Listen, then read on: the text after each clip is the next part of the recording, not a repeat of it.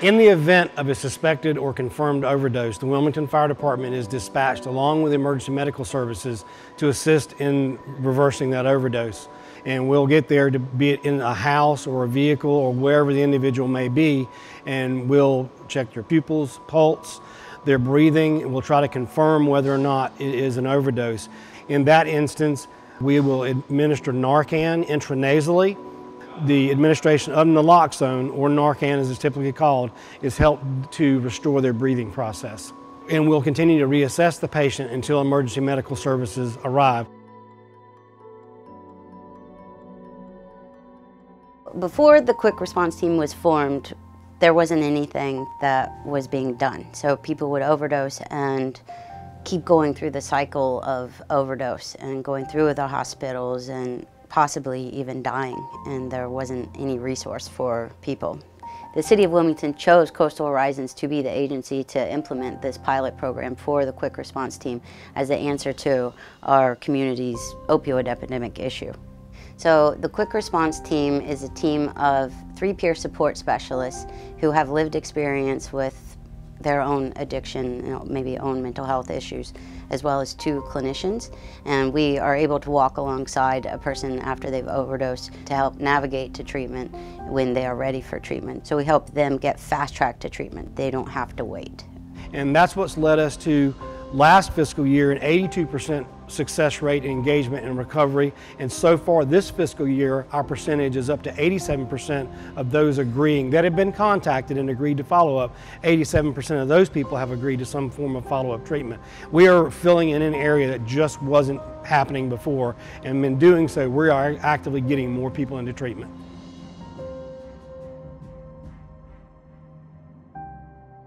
What makes the quick response team unique is the fact that we are very supportive of the client. So we are with them from the minute that we get the call that they've overdosed up until the end, making sure that they have transportation, making sure that they have, any support that they need. We make it as comfortable as possible for an individual when seeking treatment, and there's no financial barriers. Money is not the issue. We have scholarships and grants put in place to help individuals who can't afford to do so. We are absolutely positively HIPAA compliant, nor do we come after you. We don't have badges. We're not the police. We're here to help you and to make sure that you maintain a healthier lifestyle. We're here to prevent the overdose from happening, so it's also for those at risk of overdose. So if you have a loved one suffering with opioid addiction, we're here for those individuals too, so that we can prevent the overdoses from happening. It is important to have individuals on the quick response team that have lived experience, because we can personally understand the journey every step of the way. I'm a person in long-term recovery. I've battled with the criminal justice system, with getting into treatment. It can be very overwhelming.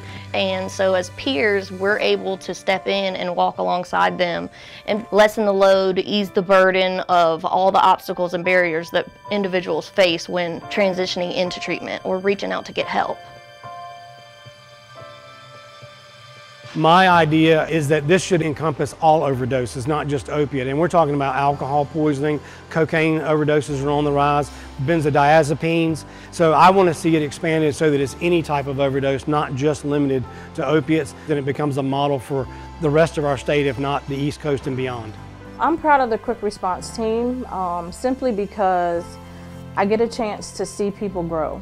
And it just makes me feel good to know that I'm making a difference. And that's something that the quick response team definitely does. It provides so many different avenues to help reach individuals struggling with addiction.